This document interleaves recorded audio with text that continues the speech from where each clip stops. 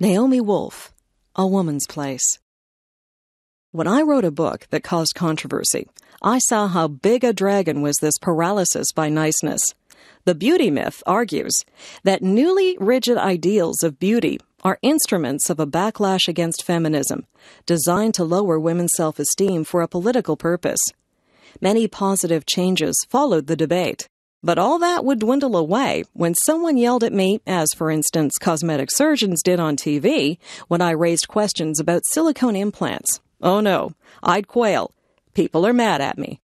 Then I read something by poet Audre Lorde. She'd been diagnosed with breast cancer. I was going to die, she wrote, sooner or later, whether or not I had even spoken myself. My silences had not protected me. Your silences will not protect you. What are the words you do not have yet? What are the tyrannies you swallow day by day and attempt to make your own until you will sicken and die of them, still in silence? We've been socialized to respect fear more than our own need for language. I began to ask each time, what's the worst that could happen to me if I tell this truth? Unlike women in other countries, our breaking silence is unlikely to have us jailed, disappeared, or run off the road at night. Our speaking out will irritate some people, get us called bitchy or hypersensitive, and disrupt some dinner parties.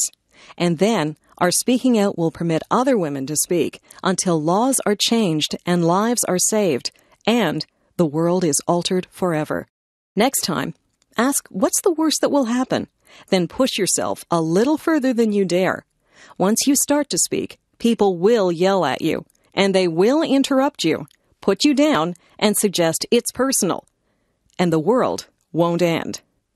And the speaking will get easier and easier, and you will find you have fallen in love with your own vision, which you may never have realized you had.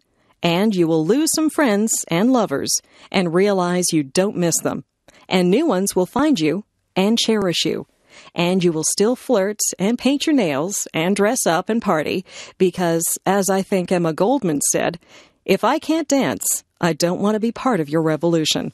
And at last, you'll know with surpassing certainty that only one thing is more frightening than speaking your truth. And that is not speaking.